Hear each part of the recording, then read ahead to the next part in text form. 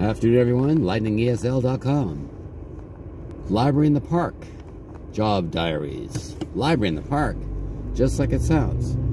For a summer job, Mr. Little here had the opportunity to work for Toronto Public Libraries. What does that mean? Well, I'm not a librarian, no.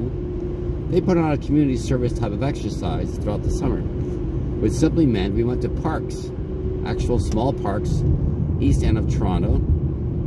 A librarian would come out and read stories. We had to have puppet shows in the park. My job was like a small little worker in a sense.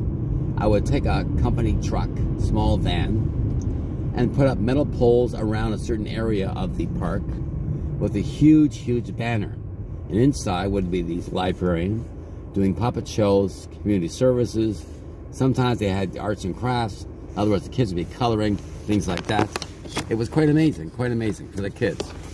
And my job was basically to watch over the area while she was doing her exercises with the kids inside this little area. And it was called Library in the Park, run by the Toronto Public Library Service. It wasn't a bad job for the summertime. It wasn't glamorous, no. We would go to like roughly 2 parks a day.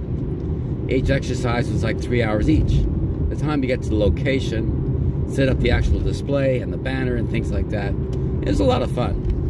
And I got to drove a truck around. We'd pick up the facility of stakes in the ground with a piece of steel with a banner, wrap it up, go to the next location. So I did this for one particular summer. Yeah, for Toronto Public Libraries.